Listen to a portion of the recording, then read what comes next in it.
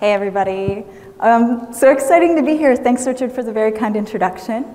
So I'm going to share my first Elm app with all of you, which I'm like a little bit surprised that I got this talk accepted, being more of a beginner with Elm. But I guess my takeaway that I like to share with everybody before I start is if you don't feel like you're an expert or you don't know what you would talk about if you were to give a talk, I'm here to say do it anyway, because you definitely have something to share with the community, even if you're a beginner like me. So that's my pitch. Reach out to me later if you want to talk about public speaking. So yes, as Richard said, I work at Sentry. I'm a developer advocate. This is my first tech job, yay.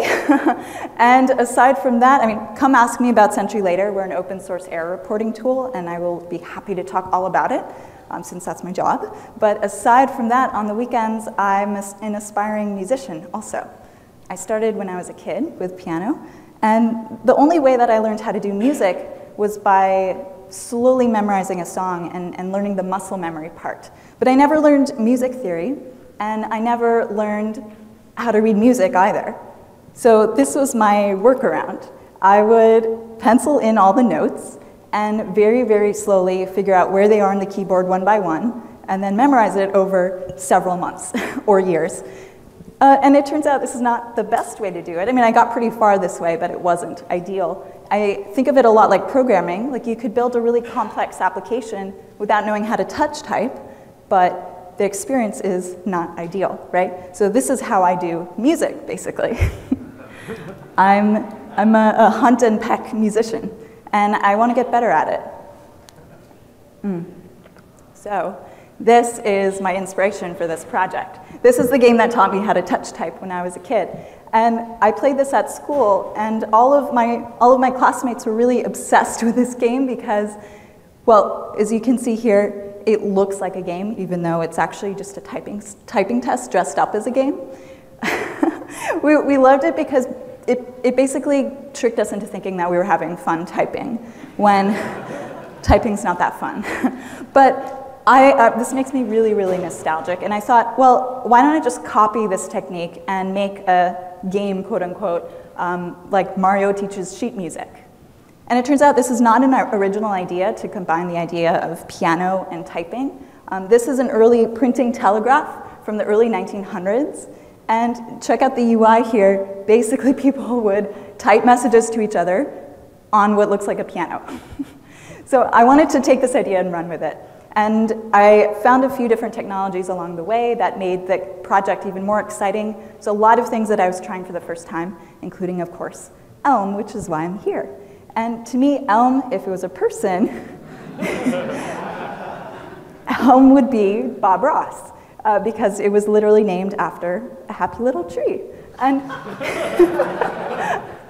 and it's you know, a really friendly language, so it makes me think of him and just being like super chill and calm and like encouraging. And the compiler really is the friendliest compiler I've ever met. And so I figured, okay, well, like, maybe this is interesting. The part that really convinced me was learning that McMaster University uses Elm to teach kids how to code as their very first language, actually. I can't imagine doing that with other functional languages, like, say, Haskell. Like, 10-year-olds learn Haskell as their first, like, no, that would not happen. So I figured if a bunch of 10-year-olds can learn Elm as their first language, like, oh, maybe functional programming isn't that scary after all, and I can probably learn it too. So I started while I was at the Recurse Center. Quick shout out also to Dan Abrams and Noah Gordon, who I know they're not here today, but they were there with me, and they helped encourage me to get over my fears of functional stuff and get started. And so I made this project with a bunch of friends, and it was a really buggy app that didn't really do anything, but we had a lot of fun and shared it online. And then Evan himself replied to me, which was super fun. And this just reminded me, you know, there's downsides of picking a very new language because the tooling maybe isn't quite there yet, and you know, there's not as many libraries yet. But the upside is it's a really tight-knit community, and everyone I've met so far has been super friendly. And sometimes the creator of the language will come say hi to you on Twitter, and now I can bug Evan to like fix all my bugs for me. Thanks, Evan. Where are you? Okay, anyway. So next technology I'll talk about briefly is the musical instrument digital interface, also known as MIDI. And this was standardized in the 1980s, as a way to get synthesizers and other digital instruments to talk to each other in a standard way. And so a bunch of people got together in a room at some point and decided like which numbers should be mapped to which buttons so that we'd agree on the numbers, and then everything can talk to everything else.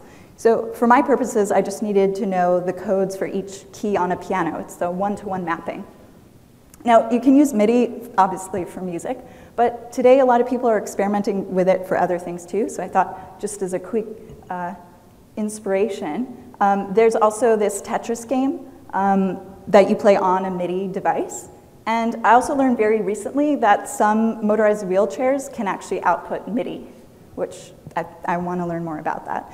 But for now, what I'm going with is the fact that Google introduced MIDI to the web browser in 2015. So you can see it's not super well supported, but you know, it's good enough, and if you have Chrome, you can run with this. So here it is in JavaScript. You have an array, and you get this every time somebody presses a button on your keyboard, like this one. And so that's sending a number to my computer through a USB connection. And the number, the only one I'm interested in for me right now is the middle one, which represents which key was pressed. So, of course, I had to use ports to get this into Elm, and this is my super, super minimal way of doing it. I literally send one integer over to Elm and then handle it from there. So super easy. And this was my very first prototype. Not that exciting, but it works, and it was very satisfying to see the MIDI note correspond with the right note on the page. Now, to get to this point, I made a lot of different mistakes. I come from JavaScript land, so it was definitely like bending my brain a little bit to get through the different little changes in syntax that I had to adjust to. And so this is the most common mistake that I've made. This is a mashup of, I guess, JavaScript and Elm. I was putting semicolons everywhere. Another common one I did multiple times, I'm embarrassed to say, was this. Anyone, what will this output to the console? Not 10. It just outputs 1, because it turns out you need to put parentheses around things because order of operations. So that was interesting. My takeaway so far about functional programming is you just parentheses all the things, and then it works. Like honestly, like 80% of my syntax errors or like unexpected behavior were because I keep forgetting the order in which functions are applied to each other. Then I learned basically just forward function application all the things, and that worked a lot better. The other issue was my model was a bit problematic. This is a section of it. I ended up making all impossible states possible. Thank you, Richard. I thought, it's a very common beginner mistake, it turns out. Everything like might exist or might be null, right? Because in JavaScript, anything could always be undefined. Like half of your functions are undefined when you run your code. So I figured, okay, I should just be really careful and make use of this maybe thing, and like nothing, there's no guarantees in life, right? So I thought this made sense. And then I watched a bunch of YouTube videos, including like this one by Richard and a bunch of others with some similar themes, and I basically just copied their code, put it into mine, and changed the names of things. And here's a snippet of how I ended up fixing it. Was I have this idea of different kinds of stages in the game. When you're playing the game, you have a game model, and then I move everything into that model. That only applies while the game is running. So a lot of those maybes go away, and the thing that I'm most proud about is now my model has only one maybe in the whole thing. Yeah. The next step was to, thank you. The next step was to try out some animation, because the prototype I had so far was just this note like appearing and teleporting from one place to another. It felt very mechanical. So I tried out Mark Griffith's Elm-style animation. Matthew Griffith, sorry, Matt. And we have this nice way of transitioning things in and out of the page. So the goal for my application is it'll randomly generate a note, so I need to play this, and if I play the incorrect note, it'll animate what I did instead, like accidentally. So it'll highlight and kind of fade in, fade out, which felt a little bit more nice. And then if I got the note correct, it would turn green, and we would get another one and start the process all over again. So this was really nice. I had this like sort of declarative syntax. It's a great library. I highly recommend it for UI animations. And I just took this and ran with it, and it was really good for a while. I'll come back to that in a moment. I figured the next step would be to use graphics. So this is a giant sprite sheet from Super Mario World. And if we zoom in here, there's a lot and a lot and a lot of sprites. I decided to take, I think, 4 of them, just the basic walking animation. And then I realized once I had all these graphics, I don't know how to animate sprites. I've never made a game before. So I did a little digging, and I found techniques that people use on the web for sprite sheets. And I decided to do this in SVG instead of CSS, because SVG is also new to me. And I figured, well, OK, everything is new. Let's just keep going with this. SVG is really nice because you can take an image like this and then just kind of chunk it into parts and then change. This viewbox property represents which section of the image you can see. So we can just rotate through that, and then we have an animation. So here's the first coin animating. It's very satisfying to see that those numbers change in the console. So then I had Mario. You could see half the time, he's not actually nothing happens when you get the right note. It just kind of stays there.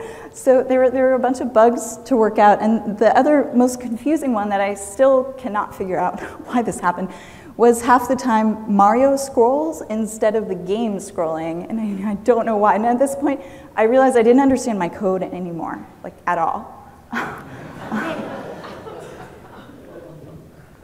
I didn't know how this library worked, and I didn't even know what I wanted anymore, what was the next feature, or what did I even want it to do that it wasn't doing.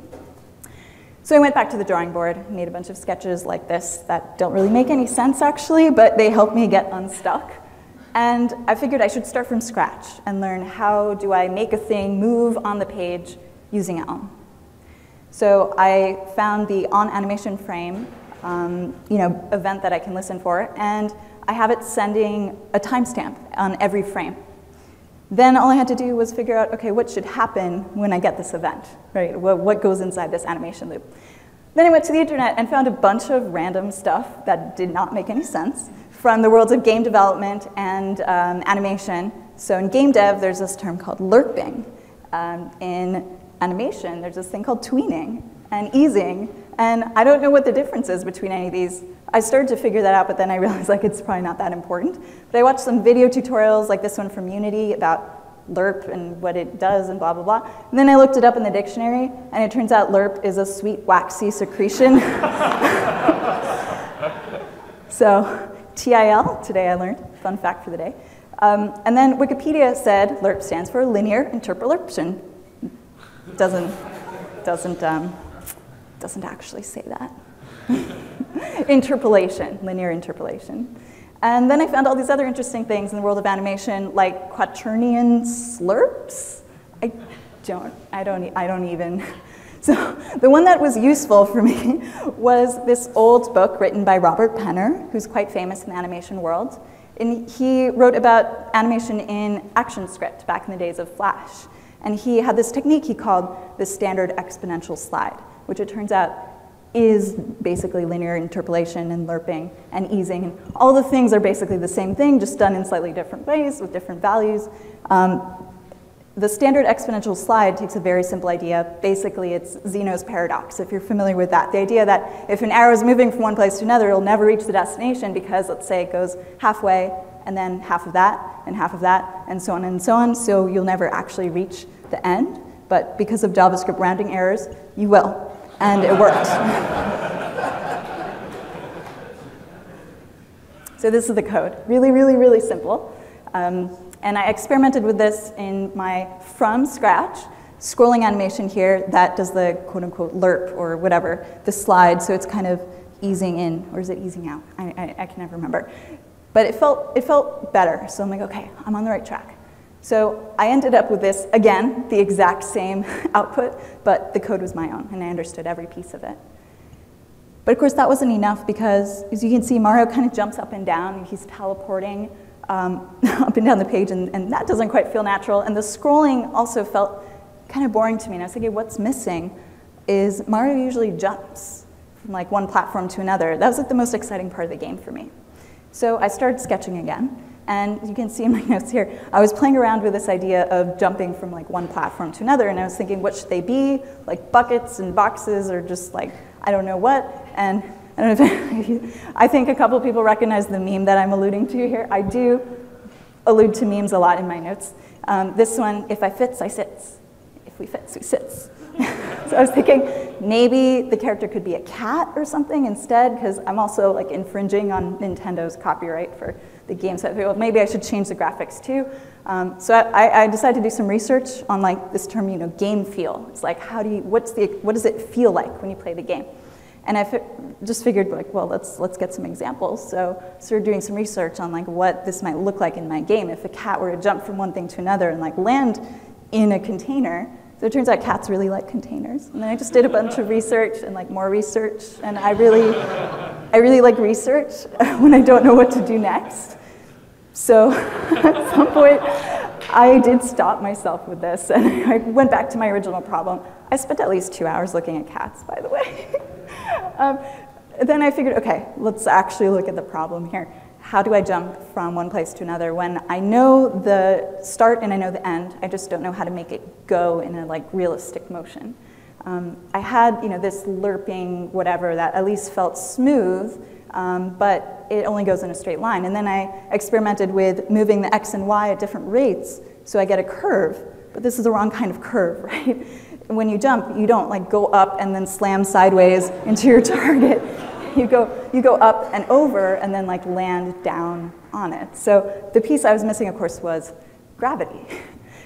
Who would have thought? So I was looking at the animation loop again, and I found some example code online. And now my animation loop looks, this is all of the code. I just add some kind of velocity to the x and y, right? This is a vector. And then I change the velocity, the vertical velocity, on every frame using a constant acceleration. And that's it, all of that. So that was just a matter of tweaking the actual numbers that went into this. And so then I actually had a realistic jump. But it looks realistic, right? And I just basically all I have to do is change the numbers, and eventually I'll get the sweet spot, and eventually, it'll work, right? I thought that's what math was, so you just change the numbers. But it turns out this was a simplified version of my problem because, of course, the start and end could be in different places. So I was thinking, okay, I'll just tweak them every single time, and wait, that doesn't make any sense. Like, how do I do this programmatically, right? And so I had to go back to math and physics. So one morning on a Saturday, I asked my roommate, Daniel, hey, Daniel, do you want to teach me physics? And he said, sure. So he did.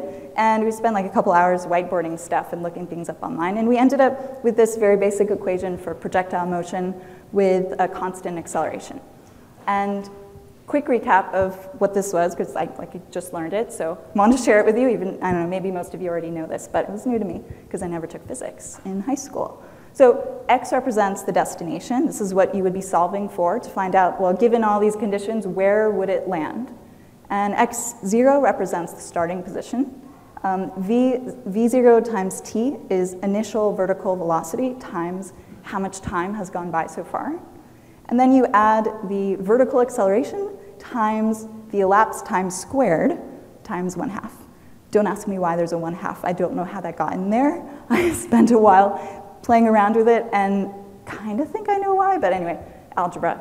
So if I have the start and the end position, let's say I plug in these numbers, and then I plug in a vertical acceleration of, say, like 1.5 pixels per millisecond, and a total time of 200 milliseconds to complete the jump, then the only number that I have left to solve for is the initial vertical velocity. So now I've simplified my problem. I've just switched it around. And I thought, okay, how do I change it so it does this instead of the original equation?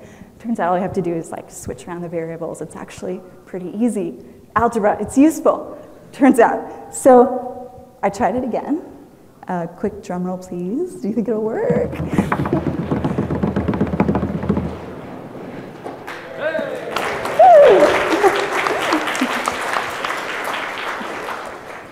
I gave this talk at Elm Europe, and I joked that I flew on a 12-hour or 10-hour flight to share how I got a box to land on another box. But this was really, these small wins are the most satisfying part, right? This was like the key moment of the whole project for me so far. It was like, yes, I understand math, and I can make it work for me and get things to work the way I want them to do. And yeah, so once I had that, I could have something like jumping to any arbitrary set of targets, and that was super, super satisfying. Then I got it working with the scrolling motion combined, and so starting to feel like how I wanted it to feel, like something is sort of alive here. Then I went back to the graphics because I gave up on the cat idea. I realized I don't know how to draw a cat. I still like the pixel art idea though, so I Googled around for graphics, and I found this little guy, kind of like a marshmallow or a cloud, so I went with the cloud idea. Here he is kind of hopping around, just chilling. Super cute, right? Turns out there's a lot of free video game graphics that are like public domain that you can use. And then I decided to try drawing my own because I really like pixel art, and I thought, okay, I have Photoshop, why don't I try it? Turns out it took me like 8 hours to draw a cloud. You'll see why, because I had this idea of he would be sad and then happy, and it's really hard to debug pixels. You can see that on the side here, there's like this little extra bit, like it's not lined up correctly. So this is where those several hours went, was like, okay, how do I line things up in Photoshop? So that was fun. Now I can show you the actual demo real quick. So here it is. Oh, right, the mouse issue. Ah. You good? Is it? Am I good? Yeah. All right. So this is what the game looks like. You have, this would be like level 0, basically. You just have 3 notes to guess. So this one, anyone shout out, what is that first note? G. G, which is this one, I think, if I'm on the right octave. Yeah. And then that's C. There's kind of a bug where he jumps too high if you play too fast, and he'll actually go infinitely high and never come back down. Anyway, you get the idea. So that was version, thank you, thank you.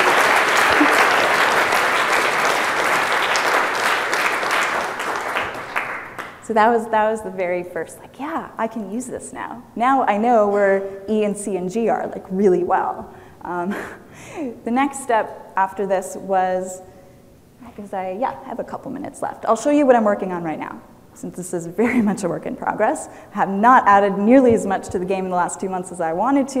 You know, life stuff happens. It turns out you can't always spend every day, all day on the weekends and evenings working on your side project. So this is where I am right now. I wanted to be able to play and visualize every single note on an 88-key piano. And so far I can only visualize like about 10, right? So I figured, all right, all I have to do is like draw, you know, the treble clef, the bass clef, and then like maybe a couple lines above and below. It turns out it doesn't actually look like this. It looks more like this, where you have a lot more lines above and below. It turns out this is how many octaves there are on a piano. It's a lot of lines. So what I did was I just copied, or I counted and then copied the number of lines on this and then put it into my game. And then it ended up taking like the whole screen and was a little bit unwieldy. But it works, and I can show you really briefly what that looks like. Let's see, I'm gonna do this little mouse thing again. I'm trying to get to the other tab. So you guys can tell me. Left. Up left. Left more. Left more. Down left, almost there. Oh, Down left. Up. Straight up. Oh, thank you. Yes. There it is. All right. Oh, I can't see the notes very well. Hold on. So you can kind of see, oh, right. So the first note is like really, really high up. And I can go like maybe, I can shift the octave here.